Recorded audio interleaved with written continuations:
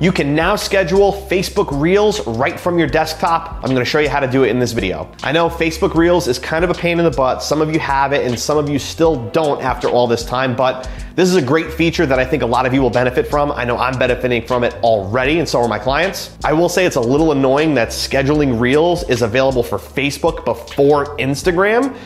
I don't know why they're doing it this way, but nevertheless, it is available and it's super helpful. Here's how to do it.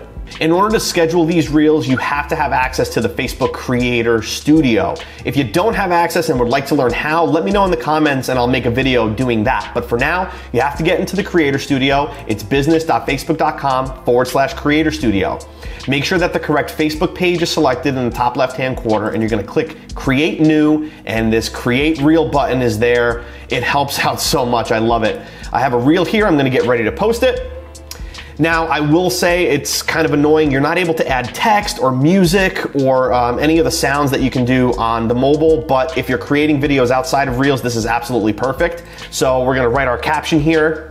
Once you're done, click Next. Leave it as original if you've shot it tall, but it will crop it for you if you want. I always shoot my videos tall anyway. And you click Next, and there you go. You can schedule it. I'm gonna schedule it for later in the day today. It's gonna show up under your pre-published. Now, it's not gonna show up under all, where all of your normal posts and videos are gonna show up. It's kind of annoying, but there's a separate Reels feed right here. If you go into your scheduled, refresh, there it is. It's processing, it'll be scheduled for later. Easy as that.